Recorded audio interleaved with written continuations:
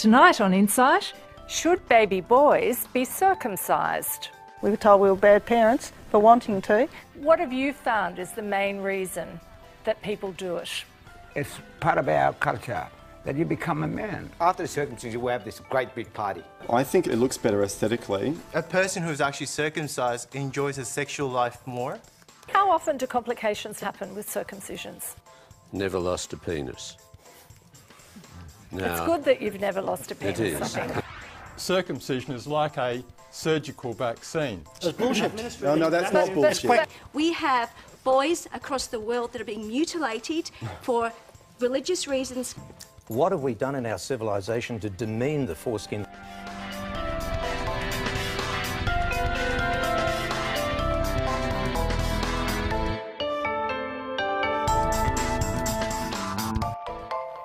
Hi, I'm Jenny Brocky. Let's start tonight with talking about why people are getting male children circumcised. Sabina, you just had your new baby Jake circumcised. Yes. Why?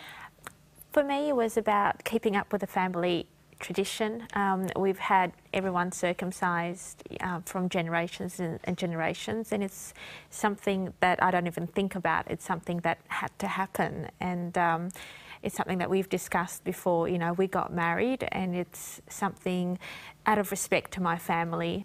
And now, you're Jewish? Yes, I am Jewish. Yeah. And so how old was Jake? Jake was 8 days old. It happened on the 8th day. Now, Ben, you're not Jewish. No, that's right. How did you feel about this, about Jake being circumcised?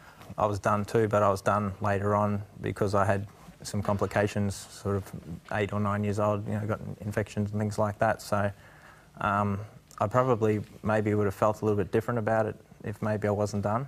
Herschel, you're actually the mohel who performed Jake's bris. It's called a bris. Yes. Bris milah, is that right? Bris milah is the...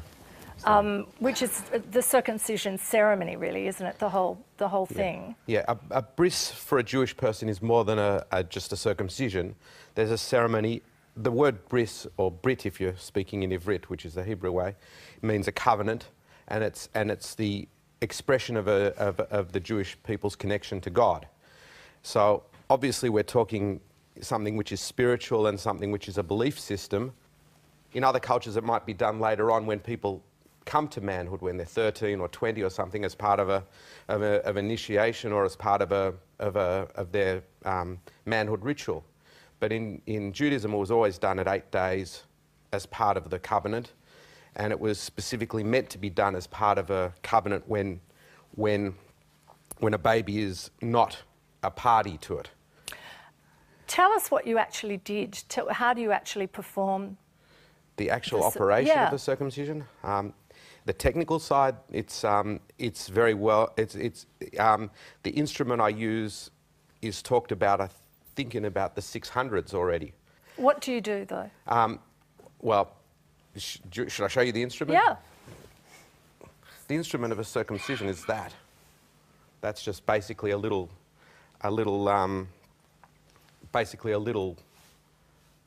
thing with a line in it, and the foreskin is pulled up through the thing. I hope I'm not getting too technical. And then the bits that you don't want are on top, and the bits that you want are on the bottom, and it comes away. It's just a quick cut and takes about... So you cut it away? Yeah. How long does that take? From starting to annoy the baby till you've got a bandage on would be about 15 seconds. And is it painful for the baby?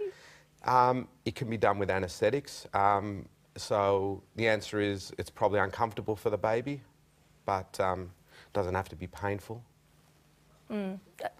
Did you watch this? Yeah, well, in our case, we had I took the anaesthetic option for baby Jake, and everybody, all the men who were there as part of the sort of ceremony, you know, originally they were going like sort of clenching. Crossing their legs. And then next thing it was over, and they go like, that was the most peaceful like circumcision we've ever been to, because we're always waiting for the scream, but there's no scream.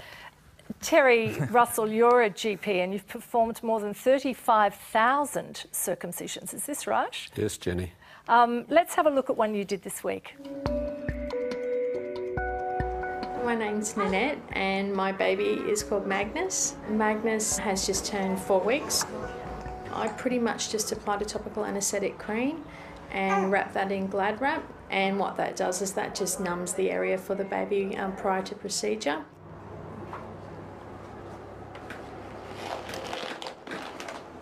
I do the circumcision with a Plastibell device. The way it works is that that ring fits inside the foreskin and then it's clamped around the outside with string. The first step in this procedure is to put 2 clips on the end of the foreskin and separate off the foreskin from the head of the penis. Once we've separated that off and stretched the foreskin up a little, it's normal then to do a snip down the midline of the foreskin. Just the foreskin gets snipped to open it up for fitting of the Plastibell. That's better. It is normal practice once the circulation's cut off to trim off most of the surplus foreskin, because otherwise it's more likely to get infected.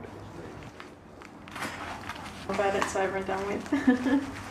You still get a bit, nervous, of course, because it is a procedure. Terry, we spared everyone the close-ups there while the baby was crying of what you're actually doing. But how does the Plastibell work? You've got one here. You can show us. Yes, I have, Jenny. So explain to us how it works. Okay, the way it works is that that ring fits inside the foreskin and then it's clamped around the outside with string. The head of the penis sits there and the baby wheezes out through that hole. You can ignore the handle, that's simply for ease of insertion. That just cracks off once it's in place. Now, the Plastibell cuts off the circulation so that it can't bleed. What about being in pain, though? How much pain would that child be in? Did he have? I would say 0, Jenny, because he wasn't reacting to what I was doing. How do you know that? If you put a clamp on and he doesn't flinch, stands to reason. Stan, you're shaking your head, not looking happy with these descriptions. Obviously that child was enjoying the procedure, wasn't he? I mean, heavens above. In all young boys born, the glands of the penis and the foreskin, the prepuce, are cemented together with adhesions. To perform a circumcision in a neonate, you've got to cut in there, break down all the adhesions and rip them apart from the glands. Then you've got to start installing whatever device you're going to use to do the procedure. Why is there's no cutting or tearing involved. That it is the way it is? We are all born with foreskins. What have we done in our civilization to demean the foreskin that it needs attention of people who make their livelihood from removing it? I mean, there is an insensibility about the fact that people are using false signs to declare that they have got something to offer the patient, the child, and there has been not one study in the world that has ever shown circumcision to have a public health benefit. Ben Fleming, you have a 9-month-old son, and you're still deciding whether or not to circumcise him. Which way do you think you'll go? Still don't know. It's interesting to hear you're the watching arguments. this with keen interest. Yeah. What sort of things are you weighing up? Oh, look, there's a family history. I was circumcised, so that has a bit of influence on things. Why does it have influence? The sameness argument, I guess you'd call it. Of looking the same? Yeah. But then the opposite side of that is, and watching a procedure there, I don't know whether that baby was in pain or not, but it really kicks those emotions of a father trying to protect your child from any sort of pain. So that argument in my mind is, well, is what I went through justification or what I'm seeing there? I'm not sure. And how does your wife feel? Exactly the same. You're weighing it up as well. I'm trying to weigh it up. As a mother, you look at that, you want to protect your child from that pain. So there's that factor, and then the other side is it's what my family's always done. So there's that part of your culture. Is it a culture? Yeah. In one era, it was very fashionable to do, and now it's much less so. And is that justification for doing something that may hurt a child? So we're undecided. Nadeem, you have an Indian Muslim background. Yes. What's the significance of circumcision in your culture? From my point of view, it's not really compulsory. It's actually highly recommended. Why? And why is it highly Why? recommended? It has got scientific reasons. I know there are people in here who won't agree, but there are scientific reasons. Other reasons are also a person who's actually circumcised enjoys his sexual life more than a person who's not circumcised. Okay, does anyone else want to comment on that while we're on that subject? Preferably men, actually. Yes. How can you tell the difference? Like, have you gone from one, gone to the other and gone, you know, compared it? Like, from what I know, it actually reduces sensitivity. So if anything, That it reduces if anything, the sensitivity. girl's gonna like it more because you might be able to last a bit longer. But you know, I don't know. Okay, Uzgur, I wanted to talk to you because your son Veli was circumcised when he was 4 years old. Why? We had medical reasons. He had infection around the penis. Now, you have a Turkish background? I have a Turkish background, and now it's in our culture as well. Like many of the Middle Eastern, it is in our culture. And we've actually spoken with our son, and we've told him. We've said that, you know, your father, your grandfather, and all them, they were all circumcised. He understood what he was getting himself into. It was Did you have to coax him into it? Absolutely not. Look, the thing with us is after the circumcision, we have this great big party. We dress him like a sultan or the prince, and we call a lot of our friends around. It's pretty much, I think there's a photo up there already. Yes, there. Now, which one is Veli? The one on the right. The one on the right. And so we actually got our nephew done at the same time as well. So they were sort of a walking buddies. So they were supporting each other.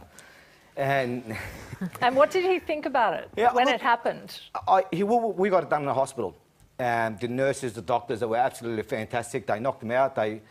And before the theatre, my wife actually went in with him, made sure that he was okay. Did you, if he hadn't had those infections, you think you still would have done it anyway? Absolutely. Yeah. If your kid's not circumcised within the Turkish community, and I can only speak for the Turkish community, there may be outcasting of it as well. And how big was the party that you had? The party, look, we had about 70 people. We had about 70 people. And so it's a big community. We had the big jumping castles, the kebabs and everything. So, it's a sort of more of an ethnical thing that he felt comfortable in. I think most of the ethnic people know that we actually pin money on the person. I think we celebrate that he's actually gone to manhood.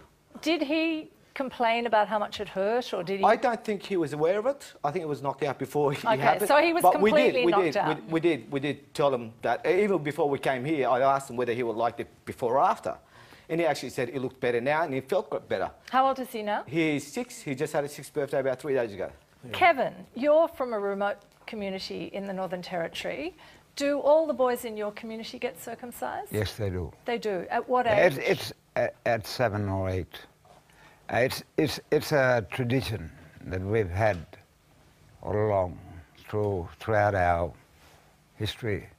We use a professional person who's good at doing like this our Malaga here. How do they do it, Kevin? They do it the same way like what old fella said there. You know, pull that thing out and bang. Cut, bang. And do the boys get anything to stop the pain, or do they probably will give them a bit of rag to chew on. Some cry, some, you know, weaklings, we call them weaklings.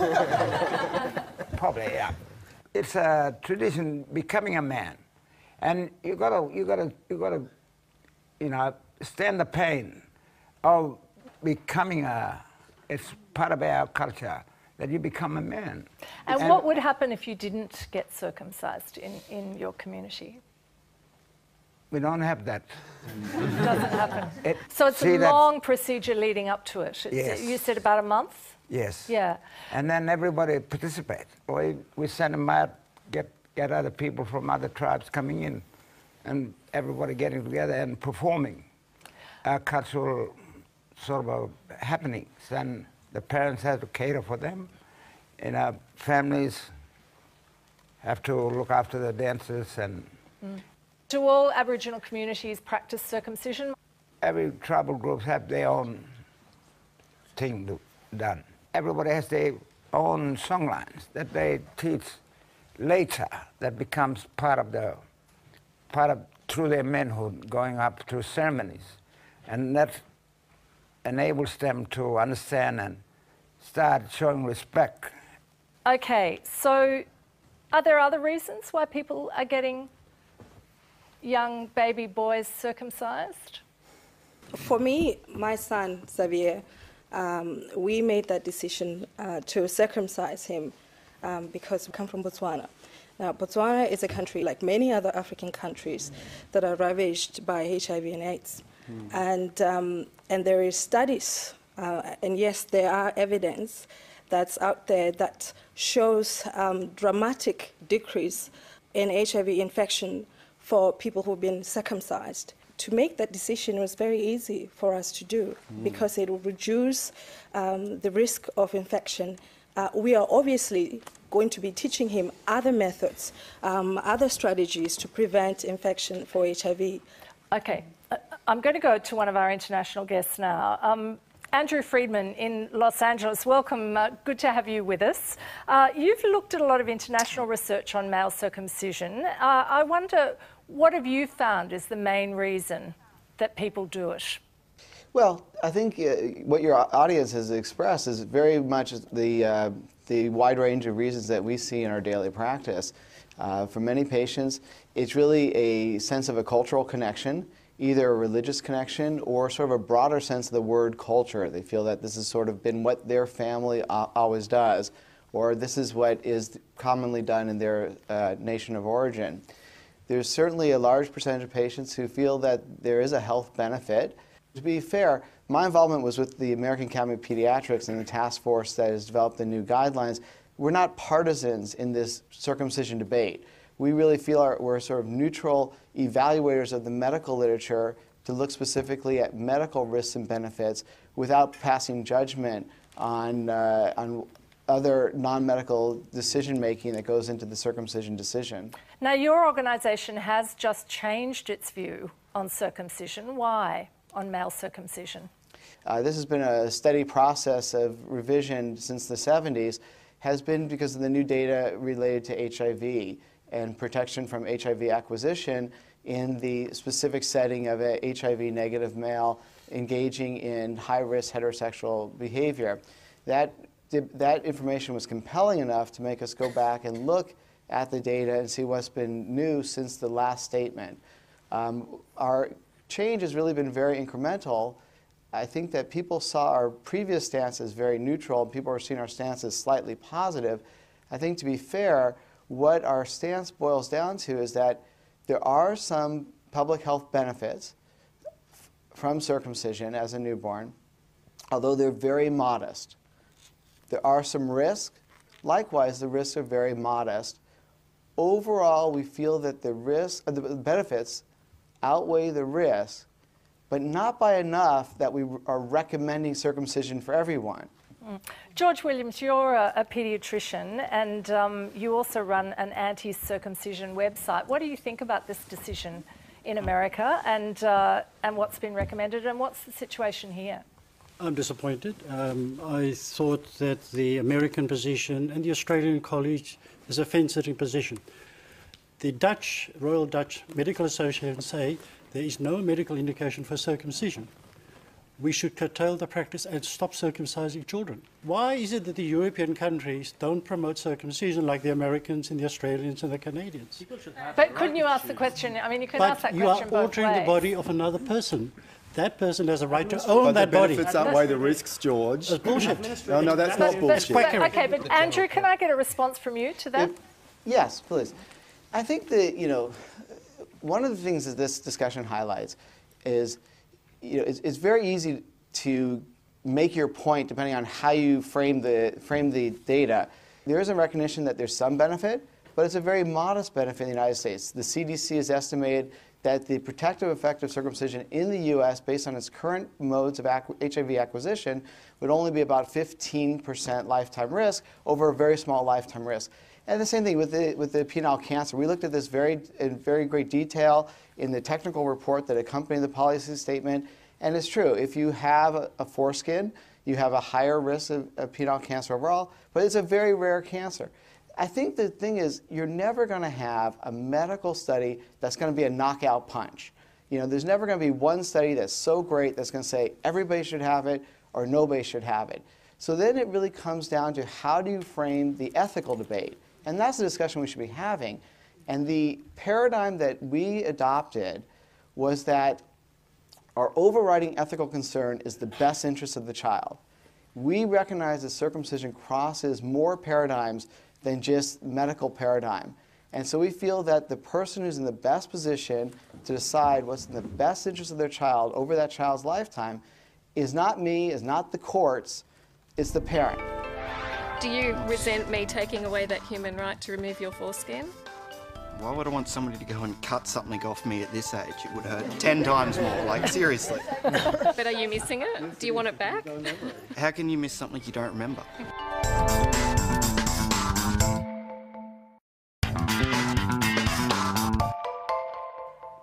Tonight we're talking about male circumcision. I want to talk about risks now, a little bit more, about the risks of doing it and of not doing it. Amanda, you told your Jewish husband, Adrian, that you wouldn't marry him if he wanted to circumcise your future children.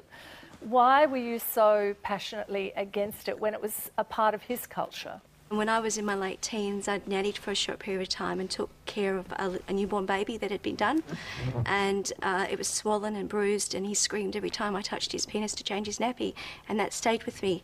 And about a year or so after that, I joined a couple of human rights groups and started getting involved with female genital mutilation, and it started to click in my head, hang on, what's going on here?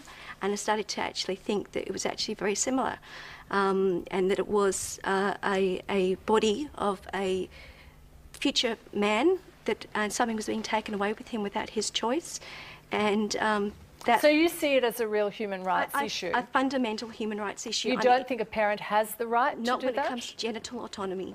Okay. I think every child has the right to have their body intact until they reach the age of 18 in whatever country they say they're of legal age, to make that decision over their own body, to share with whoever they fall in love with, and what's their choices to do that. And how did your husband feel about that clash between your ethical position on this and his cultural?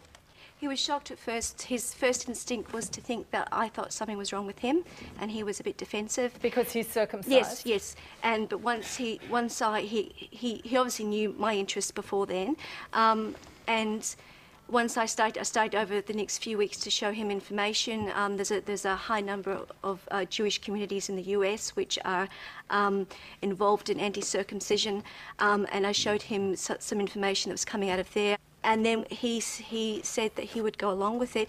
Okay, Tracy, I want to bring you in at this point because you have your son Nathan here, who was circumcised. Now, what happened? Nathan was 5 weeks when he was circumcised. So I was a young single mother and was really struggling with the decision. And the doctor that delivered Nathan offered to circumcise him in the hospital. I knew I was having a boy, and I went to great lengths to interview every man and some random strangers as to whether it was a good idea to have my son circumcised.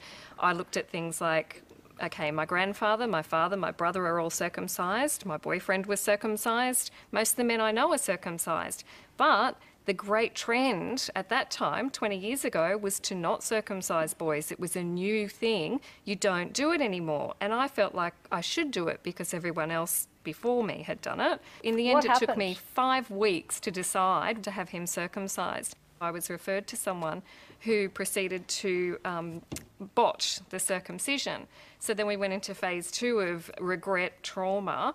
Nathan actually ended up with stitches in his penis. The dressing that was supposed to stay on for a week fell off, and the nappies, obviously, you know, it's not a hygienic situation under a nappy.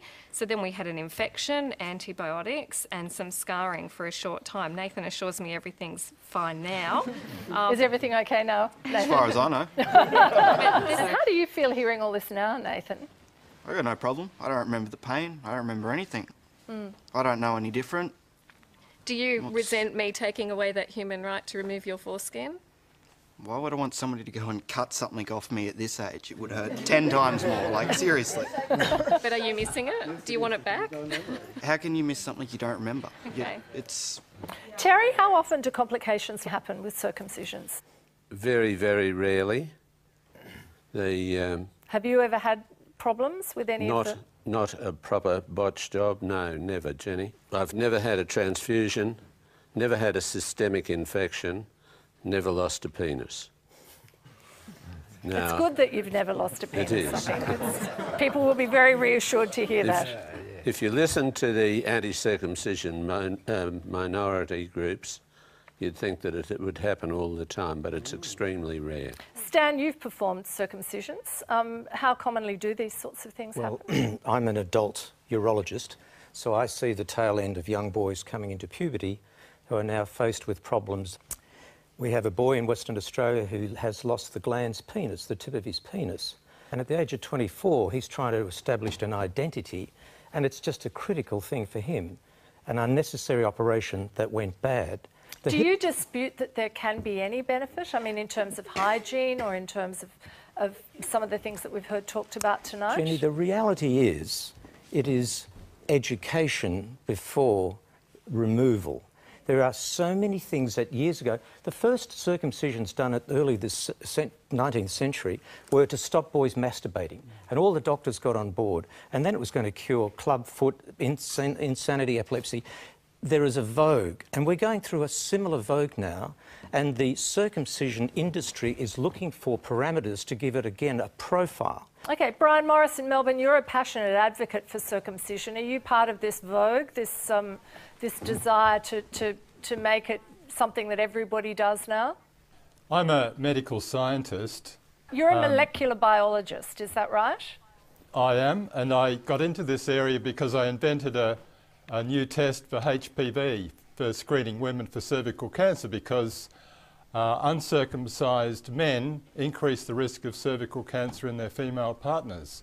But from that early beginning in the 1980s, I was drawn into this field, and I can tell you that the benefits of circumcision start in infancy by protecting against urinary tract infections, which are 10 times higher in uncircumcised boys. For that reason alone, circumcision is like a surgical vaccine.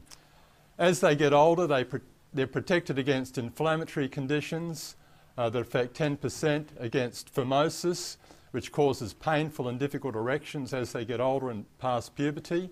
But Brian, we've already heard Andrew saying that, you know, the studies can be used this way and that way. I mean, you're being very absolute here, and a lot of people listening at home are going to think, well, what evidence do you have that is absolutely ironclad that suggests that these things are true? The American Academy of Pediatrics statement considered evidence up until April 2010. They called for a risk-benefit analysis.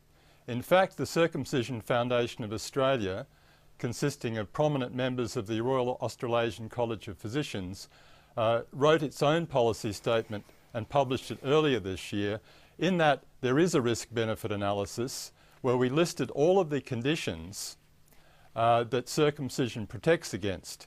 And when we tallied them up, we showed that, in fact, over the lifetime, 1 in 2 males will suffer an adverse condition, and of course many of them will die from some of those, such as HIV, penile cancer, and possibly prostate cancer as well. All right, George, you're shaking your head listening to this. Why? This is scaremongering. If circumcision is that beneficial, the whole of China, the whole of India should be circumcised. These are large populations. They don't practice circumcision. We don't see the diseases that Professor Morris talks about. They don't report these diseases. Do you understand? George, China is rife with it. Yes, this is absolute bunk. Rife with what? HIV. Oh, HIV, but he's saying penile cancer. Yeah, but presumably not all the HIV in China can be attributed to uncircumcised penises.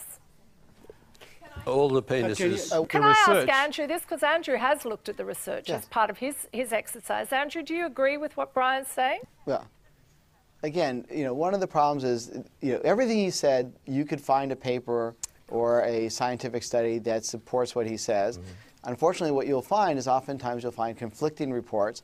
And what we find is that people who are very strong proponents will pull the papers that support them, and people who are very strong opponents will find the papers that support them. We try to give a more balanced view. Andrew, what about the argument? You mentioned before about ethics. You know, what about the argument of why would you interfere with a healthy male body when you don't need to at birth? Why do this procedure at all? This is actually the discussion I think is going to be most beneficial for our society, is that parents make decisions that greatly affect their child in many ways throughout their lifetime. The question is, why does there have to be a single answer? I want to talk a little bit more about the risks of not being circumcised. And Alison, you've wanted your son Ethan circumcised now since he was born, really, 6 years ago. Why? We can't. We were told at the time that we were told we were bad parents for wanting to. Where was this? In Tasmania? Devonport, in Tasmania, yes. I made a submission because they're claiming that Tasmanian parents are choosing not to circumcise, and we can't get a doctor in Tasmania to circumcise. Okay, so you can't get anyone in Tasmania to circumcise your son? No. I have two sons, one at 6 and 4-year-old. The 4-year-old is fine. His foreskin retracts, we can clean. Ethan's foreskin doesn't retract at all, and he gets constant infections. He's got an infection at the moment. At first, we'd just take him to the hospital every time he had the infection, because we thought that way they'd see he had problems and would do a medical circumcision if we pushed it enough. And they just say that I have to wait till he's 8 and possibly then take him through to Melbourne. How many infections has he had? About every 5 weeks. He's got one at the moment. He gets an infection about every 5 weeks? He does. Okay, Stan, your reaction to that? I mean, to a situation where you can't get a child circumcised when you want to? Medical indications should not be thwarted. If there is a need to improve the quality of that child, previous treatments have failed and all other alternatives have been dealt with. Do you accept that there are situations where a circumcision is the right thing to do? Of course I do. For medical reasons, and there are many, and I have done them myself. But I'm not removing normal skin in infants that don't give consent for the procedure. Let's get back to Alison's situation. I mean, Alison, your response to that? My son is worried that his doodle is going to fall off. That's what he asked the doctor. He walked in, whipped his stacks down and said, is my doodle going to fall off because it's always sore? And I have great sympathy, and if I'd seen you and you had had all the other therapies, why would I deny you that? You do not teach them to retract the penis to clean it. That is a leading cause of infection. It retracts when it's old enough to do so. Interfering and teaching a child to do that will cause an infection. Yeah, but with respect, Amanda, you don't know the circumstances of this. Reaction, Brian, to listening to this? I mean, really, the issues are much like vaccination. So you call this a surgical vaccination, is that right? It is. It is absolutely the issues are very similar. In fact, it's much safer. Totally okay, George, your reaction to that? No. Vaccination, you take a foreign protein, you take a virus, you take a bacteria, you give it in the mouth, you inject it into the child, and you cause an immune response. That's what vaccination is. Most of all... Okay, one at a time. What I resent... One at a time. Let Brian finish and then cutting off a child's foreskin has nothing to do with vaccination. George, wait a minute. Brian, you finish? Okay. I'll let George go ahead. I'm an academic. I'm academic too. I'm a scientist. I have 35 publications in scientific journals. You're not a doctor, you're not a paediatrician. Let him finish, George. And I have many chapters in large books, and these are all about circumcision amongst my over 300 publications. Okay, but can I still ask you, Brian, I just want to ask you why you use this term surgical vaccine. Why do you see it in that way? Because infant circumcision provides protection from a wide range of adverse medical conditions, some of which are fatal to the man and to their future sexual partners, such as cervical cancer, over the lifetime. From cradle to grave, it provides enormous protections. The benefits exceed the risks by over 100 to 1. George, your response. It's rubbish. A vaccine responds in your body to exposure to an antigen, and every time you're exposed to that antigen, you get an increased resistance to it. A circumcision exposes you to an antigen or an infection, and you have no resistance to it. Okay, let's take the vaccine away from it. He's making the point that he believes that it provides protection in the way that a vaccine does, and you dispute that. It is not right, it is not good science, it is leading people into doing procedures which are unnecessary, which have complications, side effects, injury to patients, and to believe that you are somehow sanctimoniously protecting the world and you will die with not one foreskin intact in the universe is absolutely not the right way to practice medicine. Okay, Sapati, you're studying here, and you had your 11-year-old son circumcised in South Africa last year. Why was that? It was for medical reasons, because he was getting infection, and you know the penis will be sticking to the foreskin will be sticking to the penis, and it will be a bit bloody, and you know even the discharge. So it was for that purpose. But when he was born, I was undecided, together with the father, whether to take him to circumcision or not. But actually, we thought of waiting for him to make his own decisions, so that for medical reasons. Did this talk about HIV come into your decision at all? Actually, there was a campaign to encourage males to circumcise as a way of minimizing the infection of HIV. So coincidentally, my son also went for circumcision, and the friends went for circumcision, getting inspired by my son. Yeah.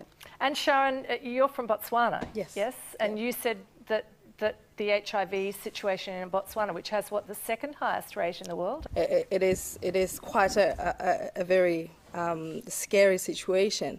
What the government has done, and this came about a recommendation from the World Health Organization and UNAIDS, that for countries that have low male circumcision and high prevalence of HIV, to scale up the male circumcision. 13 countries in Africa have taken up that preventative strategy for HIV, and that's in addition to a whole other strategies that are already in place.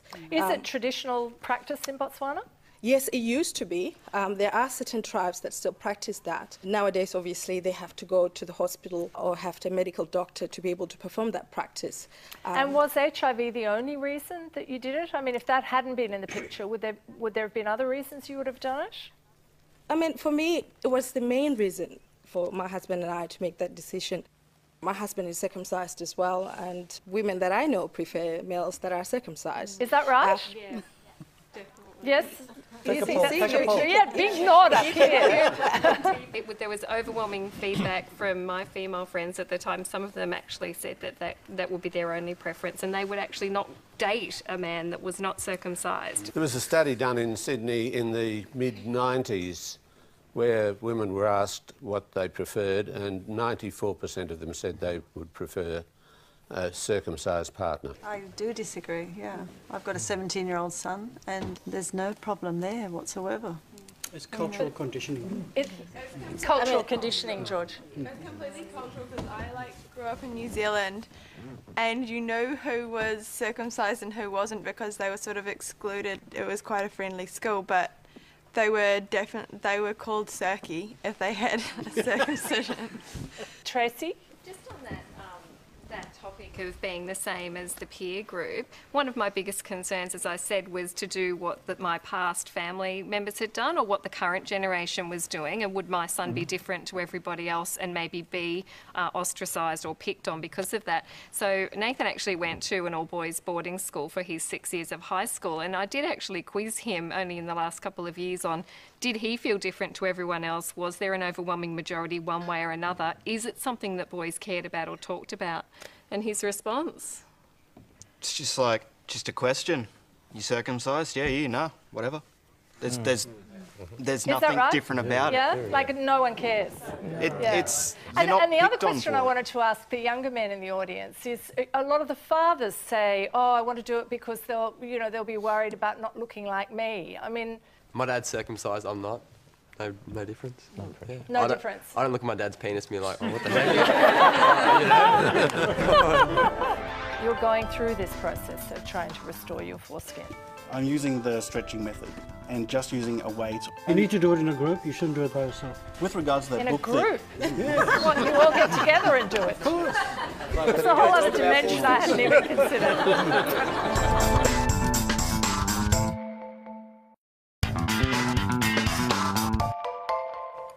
We're talking about male circumcision tonight. Carl, you chose to be circumcised at 18. Why?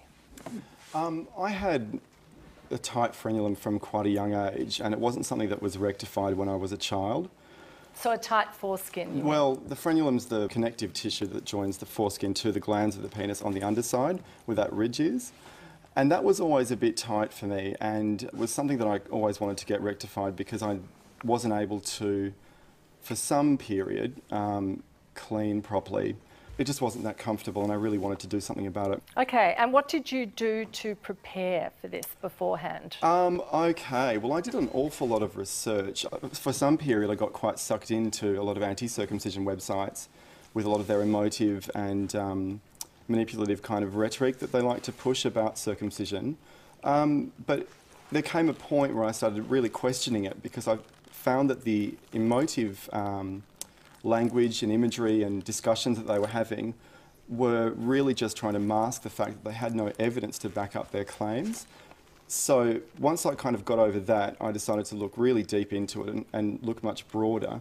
So were you doing it just for that physical reason, or were there other reasons as well? Well, I don't know. I think it's better. It looks better aesthetically, and you mentioned what I did to prepare.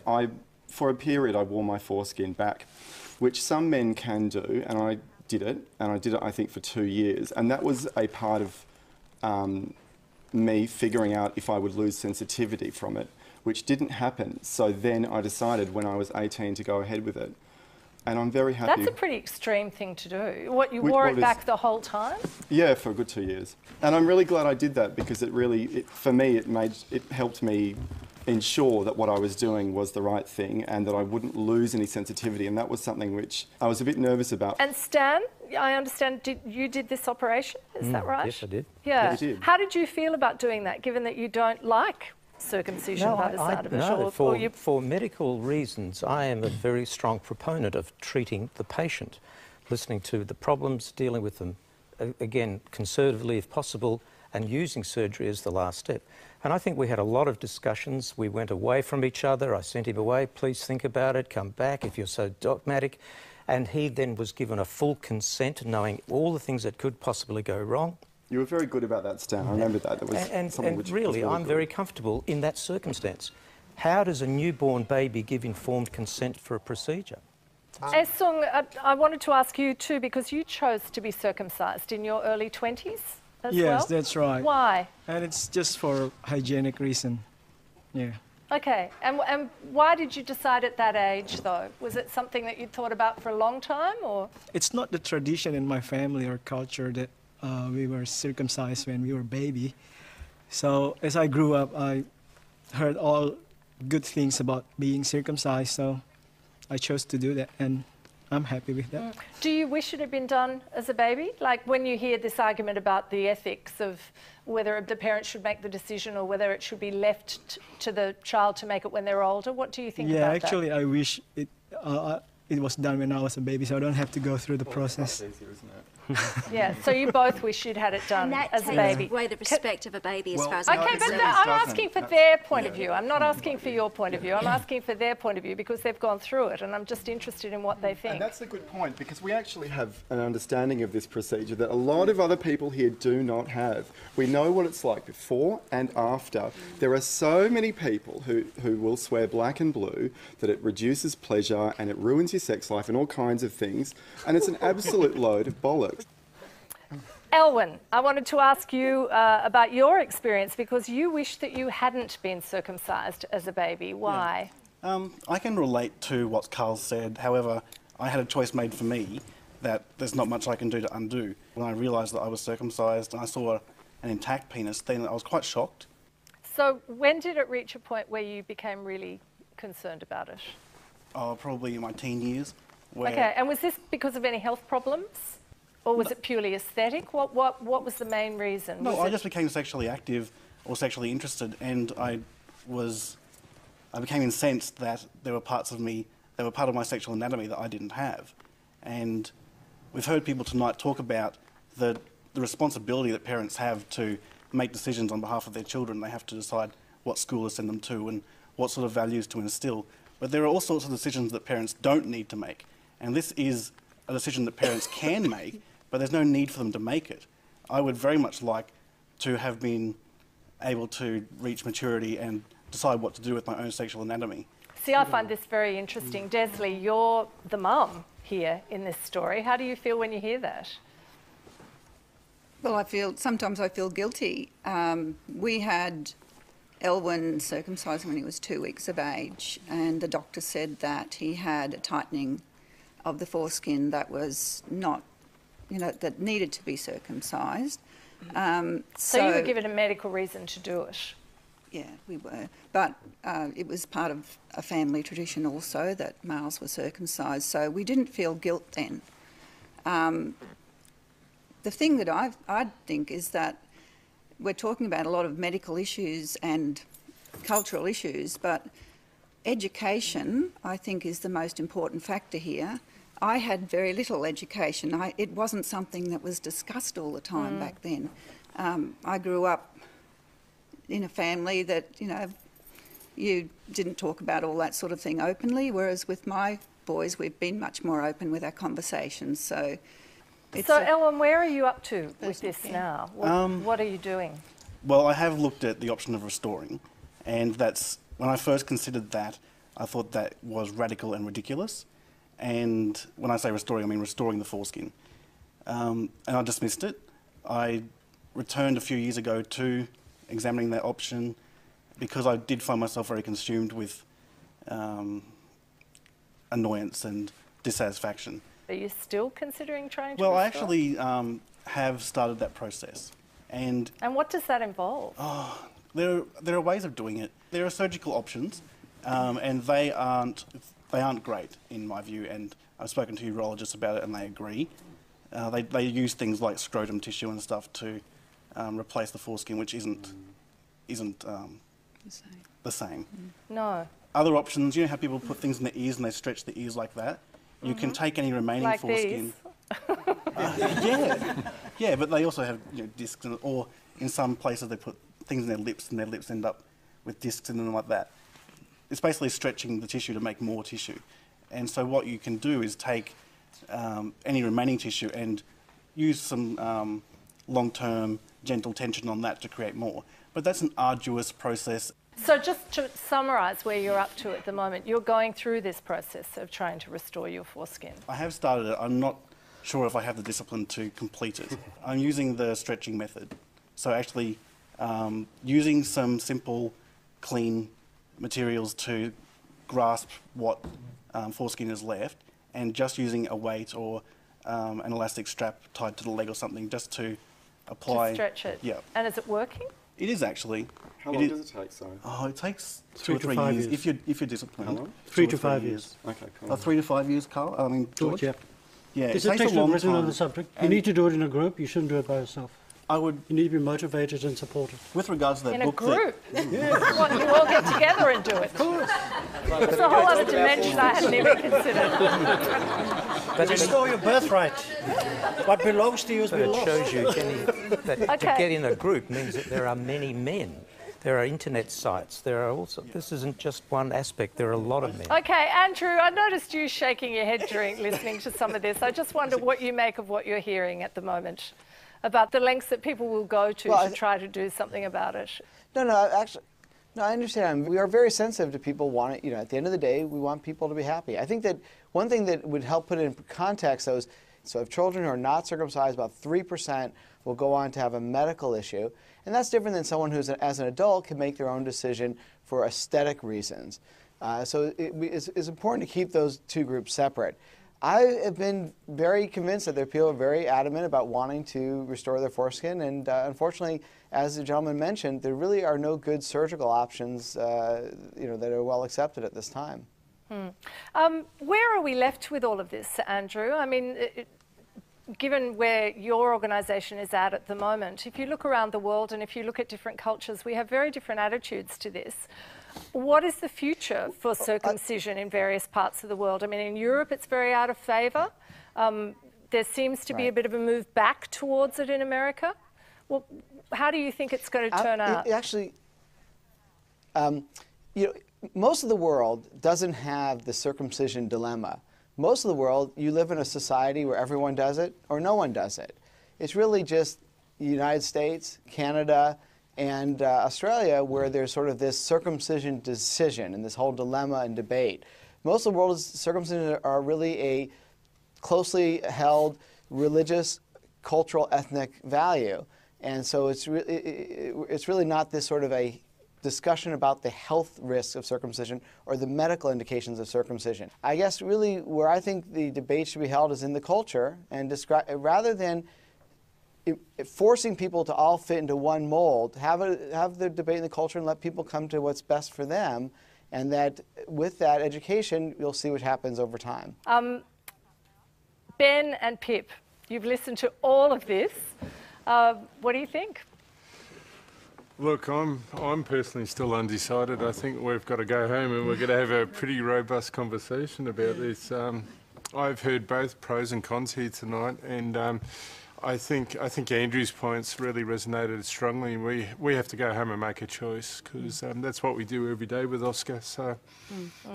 Will you let us know what you choose? Oh, sure, I'll write in. Yeah, not a problem. We'll put it on the website. Okay, thanks very much for joining us. And look, thank you everybody for joining us for this conversation. It's been really interesting and very good of you to share your experiences with us. I do appreciate it. Thank you to all our experts, and thank you, Andrew. And thank you very much, Brian, as well, for joining us for this discussion tonight. And we do have to wrap it up now, but you can, of course, keep talking about this online. Go to Insight's Facebook page, Twitter, or our website. While you're there, you can find out more information about the new policy that our guest Andrew Friedman worked on, and also more information about circumcision in Australia and around the world.